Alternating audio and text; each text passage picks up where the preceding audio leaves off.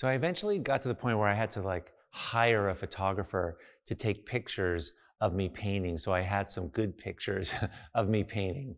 You know, we rely on our friends and, you know, you try and do selfies and it works pretty good, but it was a huge step to like pay somebody to come in and take pictures while I'm painting. So I did that. And then the problem became, well, I don't want it to look, I don't want to stage this thing, right? You know, so um, I thought, well, I'm just gonna paint, and that was my instructions. She came in, and I said, look, I'll be too self-conscious. I don't want to pose. I don't like those pictures. I'm just gonna pretend you're not here, and I wanted to be doing something kind of dynamic and something cool. You know, I didn't want to work on a small thing, so I started with a really like a 5-foot painting, but I had this really big canvas in the corner that I hadn't started, and it's an 8-foot painting. And I thought, well, I will do this thing. I'll just work on this. Plus, it hasn't even been started, so it doesn't matter if I mess it up. And I can kind of pretend to paint maybe, or you know, just I felt free on that thing, and I thought, well, that'll make the best pictures. Plus, I'll be painting these big shapes, and it'll look really cool. So I did that, and you know, and painting's pretty seductive, and didn't take long. I mean, I had a lot of energy. You know, I was really going for it. Like, someone's watching. I really want to make some powerful marks, and I got really into this painting, and she's running around taking pictures, and I kind of not even paying attention, which was perfect. I didn't even want to be thinking about her. And I made this painting, this 8-foot painting. I was my first pass on it, and I was, you know, I had buckets of paint. I was squeegeeing on it. It was really fun. And then the photo thing was over, and whatever, she left. It was like about 2-hour photo shoot.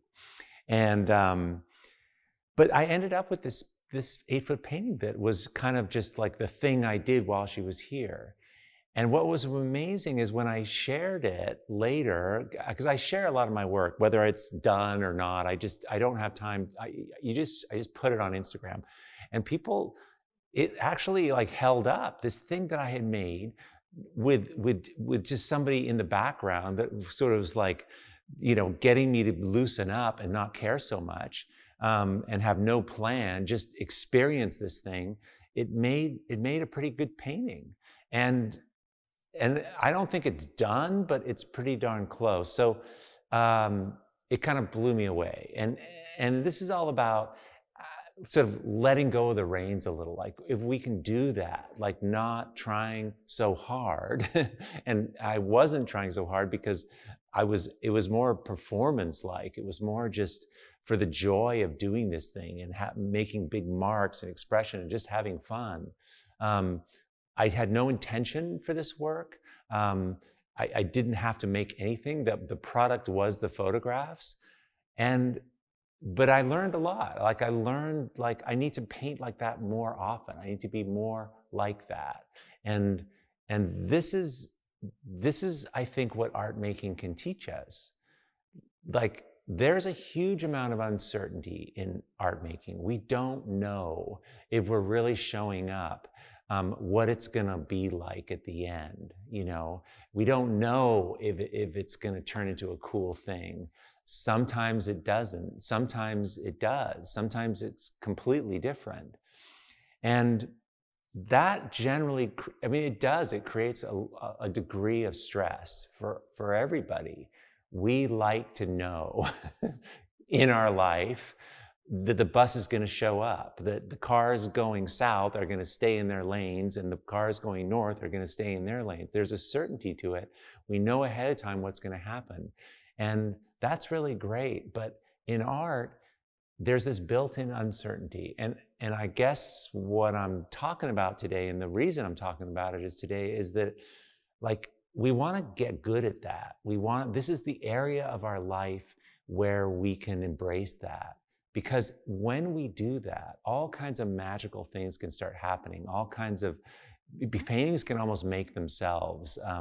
You say brilliant things when you're just talking to your friends at the bar, right? You know, it's like, there's something about this not caring, about not trying so hard, that creates pretty amazing, maybe not complete things, but parts of amazing things, glimpses of brilliance, parts of paintings that are incredible. And I just think that this iteration, this process of art is really what it's about. We're learning this in our practice.